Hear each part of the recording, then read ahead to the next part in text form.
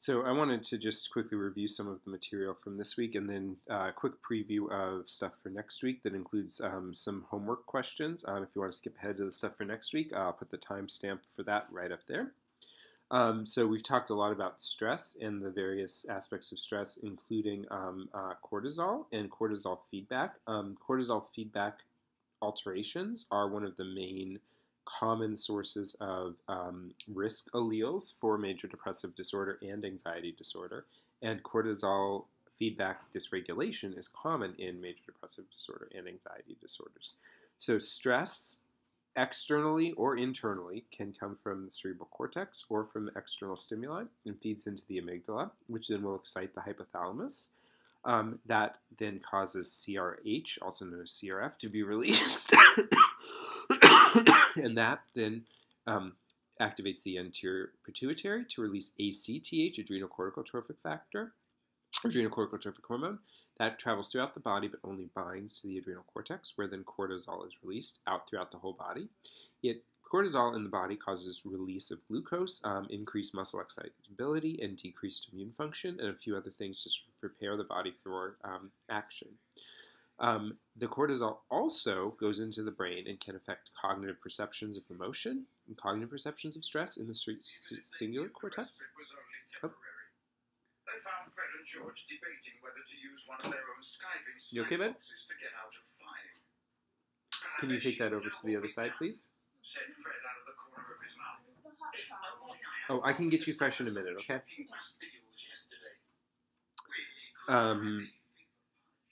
Also, sorry about that. That was a quick interruption from Harry Potter and my son. In addition to that, the cortisol inhibits the hypothalamus, which then leads to a negative feedback, decreased production of cortisol. That's a self-regulatory mechanism. There's also a positive feedback system, which is important for keeping cortisol levels from dropping too quickly, but is risky because positive feedback by itself can lead to excess cortisol production. And that happens by the cortisol exciting the amygdala, which then will turn up more glutamate and more activation in the anterior, in the PVN of the hypothalamus. In addition, there's a second negative feedback system that goes through the hippocampus, where cortisol excites the hippocampus, and then the hippocampus inhibits the hypothalamus. So there's two negative feedback mechanisms and one positive feedback mechanism, which means negative feedback usually wins out, although there is some sustained signal because of the amygdala role. So we talked about the HPA axis and sort of the definitions of different things. It has some interactions with the sympathetic nervous system, but that is a separate and parallel pathway, which was something that we talked about before. Although actually, interestingly, also part of the adrenal glands, the deep medulla of the adrenal glands is where epinephrine is released. But what we talked about in terms of like a collection of research articles is how can we probe whether negative feedback is working?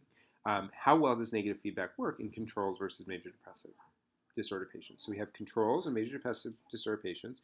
We're going to measure their cortisol levels over the course of a day before doing anything, and then inject this dexamethasone, which is an artificial cortisol mimic, an agonist that activates cortisol receptors, and then measure cortisol levels the next day. In the controls, there's very strong negative feedback. So when we have a large dose of dexamethasone, then that causes the system to completely shut down the cortisol production. That tells us that in general, negative feedback is stronger than positive feedback in control subjects.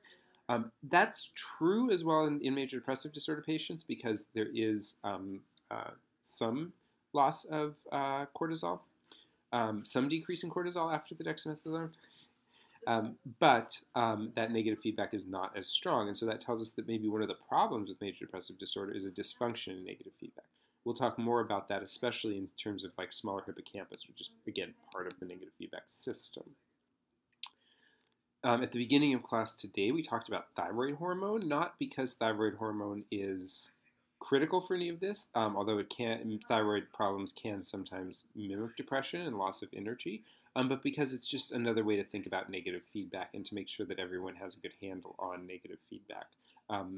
So we talked about how we could use something that's very similar where we have a thyroid mimic to test whether a control subject and then a patient or control subject and then a patient with excess cortisol might have either a negative feedback deficit causing the excess cortisol or some other problem, maybe an overgrown thyroid that's causing the excess thyroid hormone. So the excess thyroid hormone could be either because of a negative feedback deficit, which is what we often see in depression with cortisol, or it can be because of overgrown thyroid, which is not something we see in an analog for in depression typically.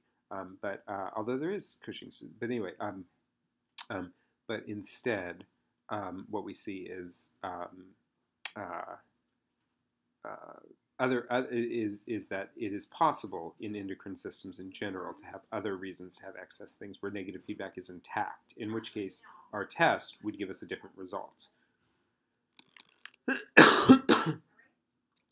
We also spend a little while talking about sleep in major depressive disorder, and one interesting thing that's sort of relevant for other diseases and strokes, and an interesting aspect of neurophysiology that you should know about, even though there weren't slides about it, is the role of serotonin in the raphe nucleus in shutting off the pons during REM sleep in particular, which is not what goes wrong when sleepwalking. Sleepwalking is actually during like stage 1 and stage 2 sleep typically.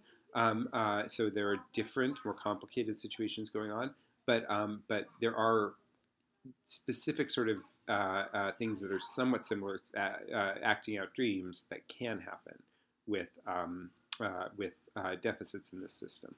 Or if the system stays on when you wake up, then you can end up with what's called sleep paralysis, where your pons is still shut down and you can't move when you're awake. People will, that is often scary, but people will actually recover within a few minutes and be able to move again. What is not easy to recover from is a stroke that damages the pons. This can cause temporary or permanent locked-in syndrome, where actually the eyes are the only thing that can move, which is why we have rapid eye movement during dreaming. But with locked-in syndrome, the pons is damaged. All outgoing motor paths except eye movements are shut down, but the patient is otherwise, their brain is functioning totally normally, but it can be difficult, and it can be even mistaken for being brain dead or in a coma. But in fact, they are conscious, they just can't move except their eyes. This is something that doctors now know to look for, although years ago it wasn't as much. We then talked about something sort of different, which is brain-derived neurotrophic factor. Brain-derived neurotrophic factor is neurotrophic factors in general stimulate the growth of axons and synapses and prevent axons, synapses, and neurons from being removed or dying. So this is a backward signal. When you have two cells that fire together, synapses can get stronger because of more receptors on the postsynaptic side. That's something that you can learn about in other classes. But another thing that keeps functionally important synapses together is a backward signal from the receiving postsynaptic cell to the sending presynaptic axon of brain-derived neurotrophic factor. That signal then tells the axon to keep that branch, keep that connection, and also that this cell should be kept. During development, about half of the neurons that you're born with die, and that's because not all of them are making useful connections.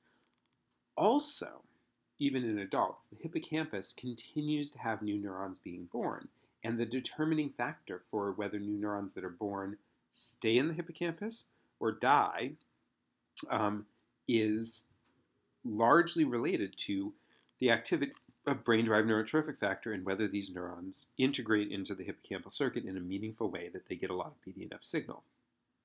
We're going to talk at the beginning of class next time about what happens maybe to the number of surviving and newborn neurons if there's deficits in brain-derived neurotrophic factor.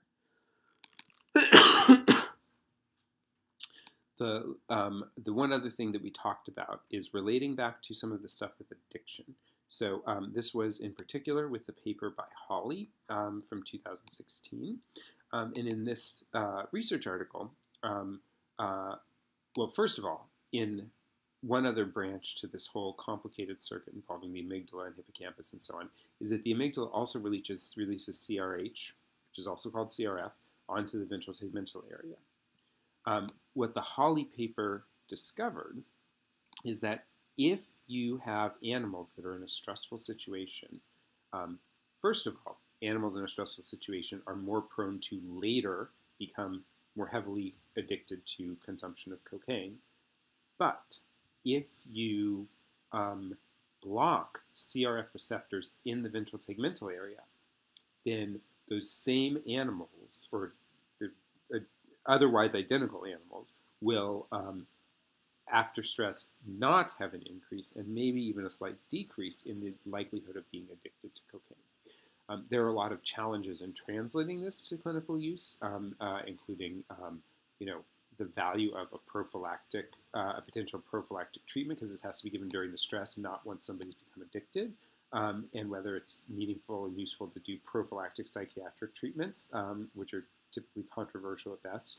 And also the fact that a pill that blocks CRF receptors would completely alter the HPA axis function because, of course, the amygdala is only one place. The amygdala to the VTA is only one place where you see receptors for CRF. The main place where we see receptors for CRF is at the anterior pituitary. And so if we just give somebody a pill that blocks CRF receptors, that would completely screw up the cortisol system, and you do need cortisol to be able to wake up and function and so on and so forth. Couple other things to note is that these spikes in cortisol at random times are correlated with waking up at random times, or often waking up in depression, and that can lead to hypersomnia. Also, another cause of hypersomnia and depression can just be emotional overload associated with major depressive disorder, can lead to physiological changes not related to cortisol but related to other things that make it exceptionally difficult, or in some cases even legitimately unreasonable to expect somebody to be able to wake up and have a normal day after while they're in the middle of a major depressive episode.